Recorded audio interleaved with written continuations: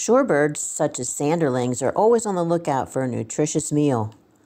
And today, this sanderling has found what it's been searching for, a delicious clam. The bird had used its strong, sharp beak to peck at the hard shell until a small crack formed. Then it used its tongue to pry the two halves apart. The tongue is covered in tiny hooks, which help to hold the shell open just enough to reach the clam. Little by little, it's able to get tiny morsels of the clam.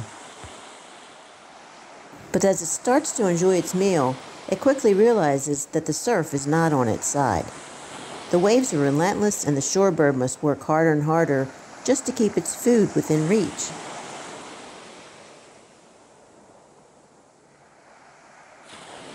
All the while, there are other sanderlings in the area hoping to snatch the clam from this bird, so it is constantly watching and moving the clam.